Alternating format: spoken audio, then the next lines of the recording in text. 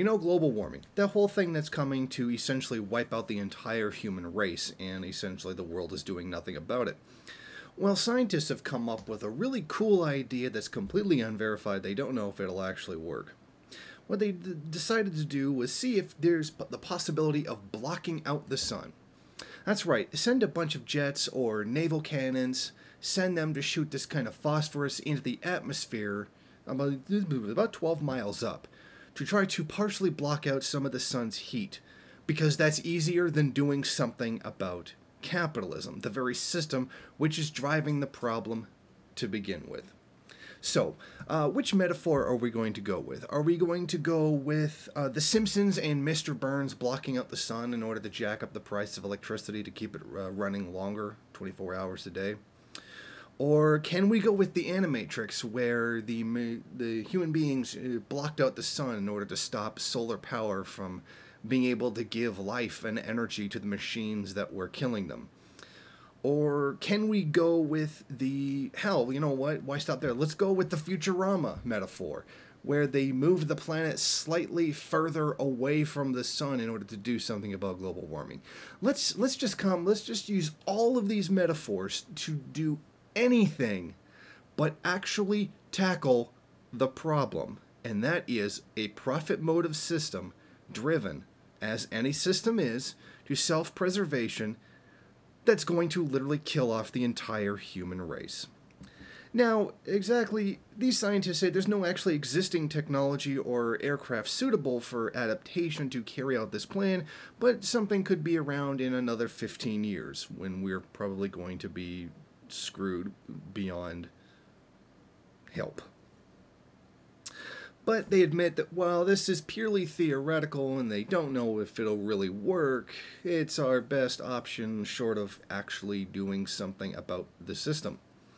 Now, aside from that, the company SAI Technologies says that there could be unintended consequences like earthquakes, hurricanes, tsunamis, massive heat waves, and the destruction of agricultural land.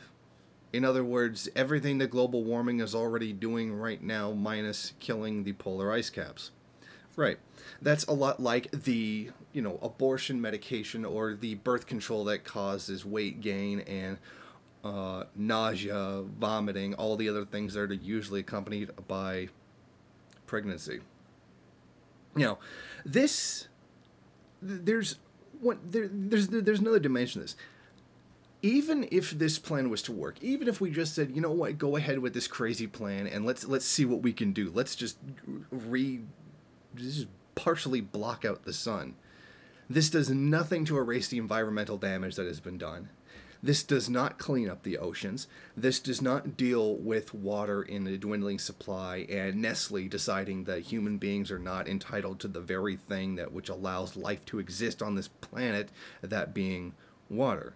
In other words, this really doesn't tackle everything else. This just stops the immediate kill everybody problem, but the other issues that will take longer to kill everybody will still be there. Then this is the kind of short-sightedness of capitalism.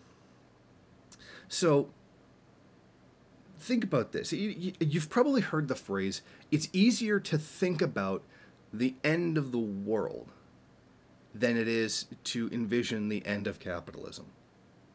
I mean, I could not think of a better example of what's going on here right now. It is easier to think about doing something that would, temporarily prop up the system that's causing a problem that's going to kill us all, rather than coming up with a solution to the system that's coming to kill us all. It blows my mind how they will use the most creative scientific exploration. They will investigate ideas that are 15 years ahead of our time. They will go to all these lengths to come up with creative solutions rather than just dealing with the problem. Stop using fossil fuels. There is no reason why we need to keep using them. We only use them because we're dependent on them. We are dependent on them because we have allowed capitalism, it's what it was going to do, to completely function off of it. Let me give you another piece of information that might put this into perspective. Let's say there's a massive global catastrophe and the world's wiped out, and we have to start all over again. We have to go through tribal societies, primitive accumulation, feudalism, and eventually we get back to the Industrial Revolution. We won't be able to do a second Industrial Revolution.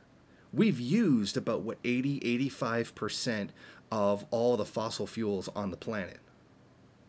If we have to go through another industrialization, it literally won't be possible because we won't have the fuel to be able to do it. Think about that. That's how much of the fossil fuel of the planet that we've already burned through, that it would be impossible for us to do it again. Now, of course, we're going to have to come up with some kind of alternative fuel, but the technology for that won't be available. We will be reliant upon older technology like fossil fuel. So, let's just think about how screwed we are and how screwed up this system is, that they would rather try some crazy sci-fi, unproven, unfair, verifiable theory than actually stop the system that is causing the problem itself. Thank you for watching. If you like this program, then please head over to my Patreon page and set up a monthly donation. It's your donations that keep this program running. Also, if you would like, please rate, comment, subscribe, and share in various social media.